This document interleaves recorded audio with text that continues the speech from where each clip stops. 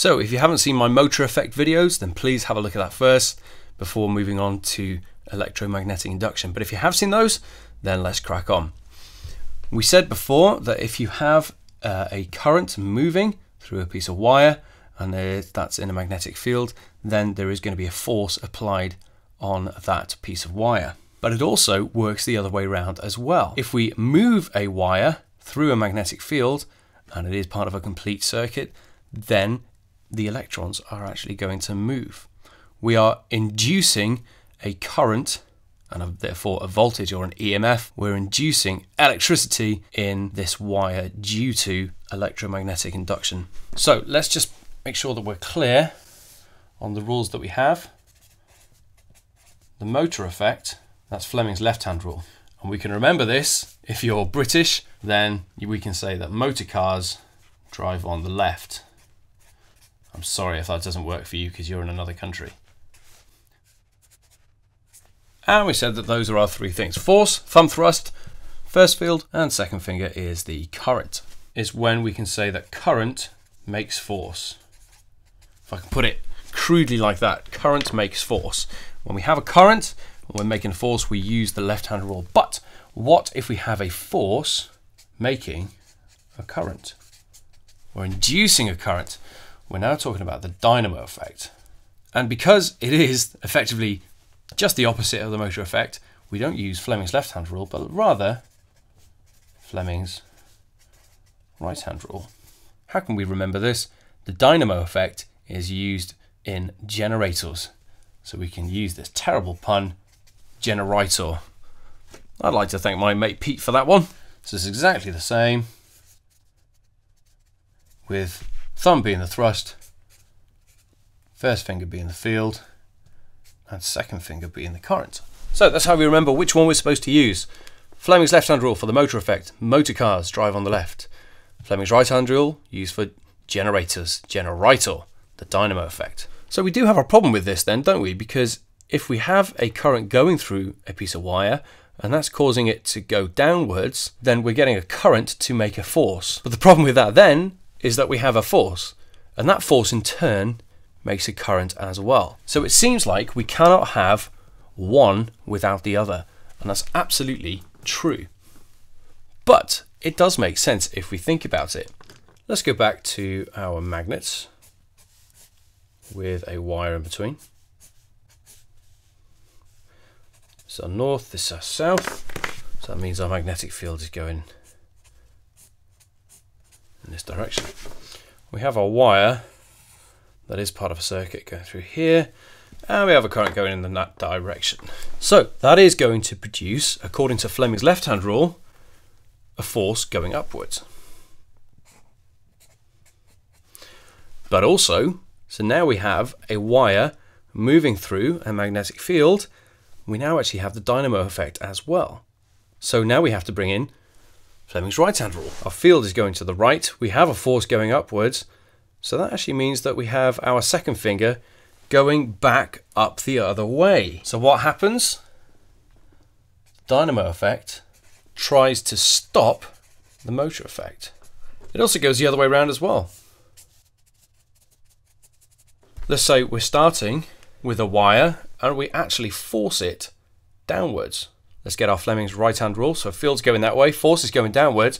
Our current is going to be going in this direction here. But the problem is now, is we have a current going through a piece of wire, so we now have to bring in Fleming's left-hand rule. Let's just check it. Field's going that way, current's going that way. We're actually producing a force going in the opposite direction. So once again, the motor effect tries to stop the dynamo effect. We basically just arrived using that idea, Lenz's law. That is, the direction of an induced current is such that it will oppose the change that caused it. So let's just apply Lenz's law to this situation here. We have our wire that we're pushing downwards, and that's producing a current in the wire. But that current in the wire in turn produces its own equal and opposite force that's going to try and push it back upwards. What do we see happening? These two forces are equal. If we apply a force on a piece of wire through a magnetic field, it effectively reaches terminal velocity because the reaction force due to the motor effect is going to be equals to the force that we're applying to begin with. There's no better example of Lenz's law than when we have a coil of wire, that is a solenoid, as part of a circuit, and we get a magnet and we drop it through this solenoid. This magnet has its own permanent magnetic field. Now we could draw some field lines on there. What happens as this magnet falls through, the flux of the magnet cuts, as it were, it crosses the wire, it crosses the solenoid as it goes down. As the flux passes through or cuts through the wire, or we can say the other way around, that the wire is cutting through the flux, doesn't matter which way around it is, this wire experiences a change in flux. So we are going to have a current being induced in this wire. The electrons are going to move. Now we're dropping it in north end first. Now let's just have a think about this logically. This magnet falls through. As it cuts the wire, it produces a current, it induces a current in the wire. That current in the wire produces its own magnetic field as well. And the question is, which end of this solenoid is going to be the temporary magnetic fields, North Pole and South Pole? Let's have a think about it. If we have our magnet going in and we have a south pole being induced in this solenoid at the top, we know that North Pole and South Pole attract each other. What's going to happen? The magnet is going to speed up. As it speeds up, what happens? The magnetic field produced by the current in the wire gets stronger and it attracts it even more. So if it was a south pole being induced at the top here to begin with, then that would mean that this magnet would accelerate faster and faster and faster, and it would just go whew, like that.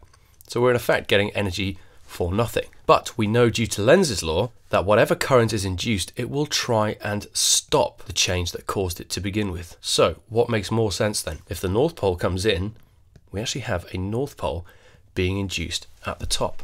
Therefore we have to have a South Pole at the bottom. Just one thing that's useful to know, how can we tell which way the current is being induced in this solenoid here?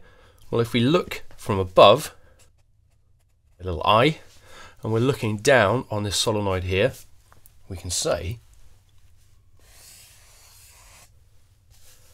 that if we have a North Pole, then the ends of that end, if you put arrows on the end, are going anti-clockwise. So if you have a North Pole induced at the top, and we're looking down, then that means our current is going to be going anti-clockwise. What about from the bottom? Well, if we draw an S and we put arrows on the end of that S, we see that the arrows are actually going clockwise. So that's how we can predict what direction the current goes in when induced in a solenoid. So what happens? If we have a North Pole being induced at the top of our solenoid, that means that we have repulsion, and that's due to Lenz's law.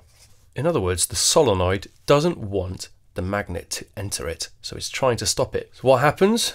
It actually reaches terminal velocity. As one of these magnets falls through this solenoid, it actually produces a force that is equal and opposite to the magnet's weight, and it falls at a terminal velocity. This is the same for a solenoid, and it also works for just a pipe as well, which you can think of as an infinite number of these little loops going down. If that's the case, then we need to have energy lost somewhere. And whether it's a solenoid or a pipe, ultimately energy gets lost as heat, as we have a current set up here and we have energy dissipated as heat due to the resistance. Hang about though, once our magnets actually exited the solenoid, if we still have a south pole here on our solenoid, doesn't that mean that the south pole is going to repel the south pole of the magnet and it's going to push it away and accelerate it? Well, we know that can't be the case due to Lenz's law. The coil of wire tries to stop the magnet from coming in by producing an equal and opposite force. But the weird thing is on the way out, the coil of wire tries to stop it from leaving. In other words, Lenz's law means that magnets and wires always want what they can't have. The coil of wire doesn't want the magnet to come in, but once it's in, it doesn't want it to leave. That must mean that on the way out, we have attraction due to Lenz's law. So we have to have a north pole at the bottom of our solenoid now and a south pole at the top. What does that mean? Well, that means that between the magnet entering the coil and exiting the coil, we actually have a complete flip of magnetic field induced in this coil of wire. That must mean that the current starts going one way, but then halfway through it flips and starts going the other way. So Lenz's law, we know, is the direction of the induced current is such that it will oppose the change that caused it. In other words, magnets and wires don't like change.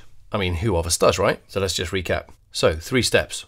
Magnet comes in, its magnetic flux cuts the wire. That means a current is induced in the wire, in the solenoid.